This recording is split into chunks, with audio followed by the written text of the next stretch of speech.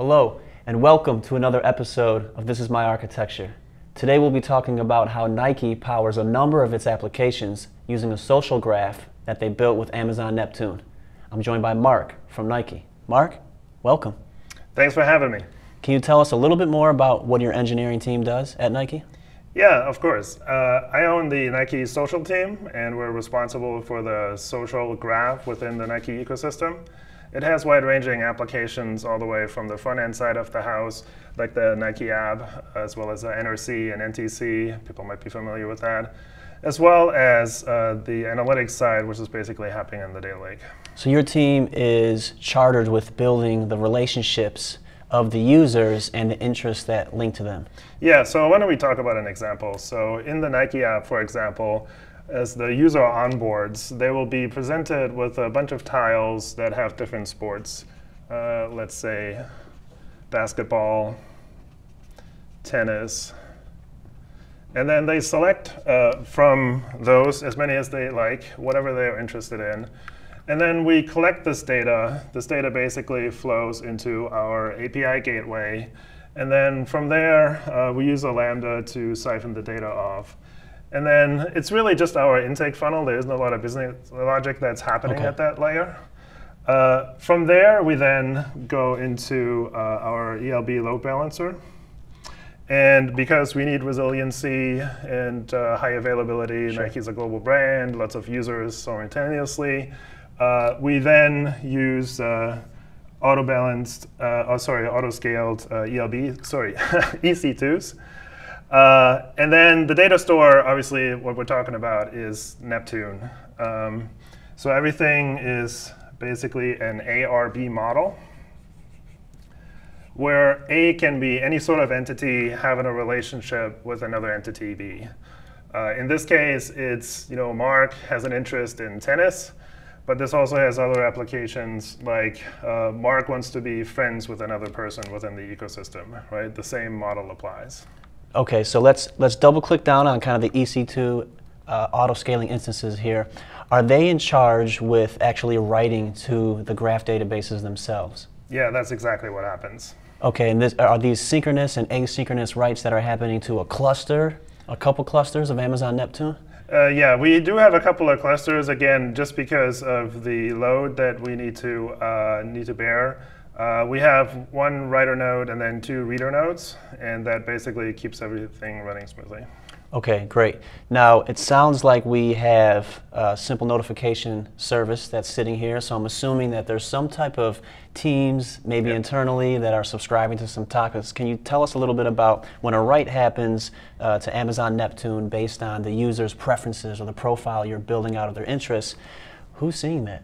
Sure, absolutely. Yeah, we have multiple internal consumers, other Nike teams that need to know about these signals as users are basically telling us that they're interested in a particular sport. So the way we do that is that we call SNS, and then SNS has multiple subscribers. One of them is the data lake right here, but then we also call CDS, which is essentially our internal, excuse my handwriting, CDS, which is our internal notification system, because they act upon all these signals, and SNS is a nice way to do that because you can have multiple subscribers all listening to the same topic. So the teams are being notified via a topic of any types of changes that are being made, and then they're going ahead and taking action to help curate the content that the end user would essentially see. Yeah, so this is all about personalization. Essentially, if you're interested, in tennis, then what you should see in the feed is more tennis-related content, so it's really personalized to you. So the more the end consumer tells us about, hey, this is what I'm interested in, that's not so much kind of thing, we can really gear the content towards what they really want to see when they come back and give them a better experience.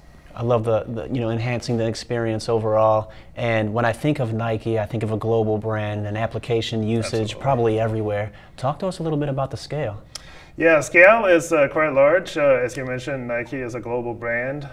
We have hundreds of millions of users around the globe, all using the system. We have 125 million user relationships stored for about 25 million users, because they're interested in more than one thing, right? So that's sort of the scale that we're talking about. And it needs to be a 24/7 system. There's really no good downtime because it's used around the globe 24/7. Sure, so highly available, secure application that's built out at scale on top of AWS infrastructure. One last thing I'd like to touch on is just the overall social graph aspect of it. Being able to really have the ability to understand the relationships, leveraging a purpose-built database versus a key value store. Can you tell us a little bit about how you guys have evolved the architecture over time? Absolutely, yeah. When we first built the system, it was really the data store with Apache Cassandra. And while we made that work, it's not really geared towards this domain particularly. Right. We made ARB work, but the Neptune graph was really the right solution. Secondarily, when we used Cassandra, we had a lot of maintenance overhead just because it was EC2 based, and every time we needed to roll containers, you can only do one at a time. Right. If you have a large ring, that becomes very maintenance heavy. So we were looking for a solution that was managed for us so we can just worry about the business logic and not so much the mechanics of the database itself.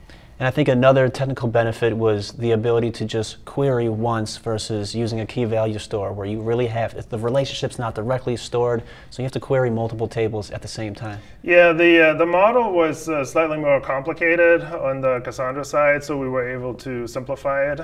And again, the engine of the graph really helps with those types of queries just because that's exactly what it's built for. Very cool. Nike's social graph at scale. Thanks a lot, Mark. You're very welcome. And thank you for joining us on This Is My Architecture.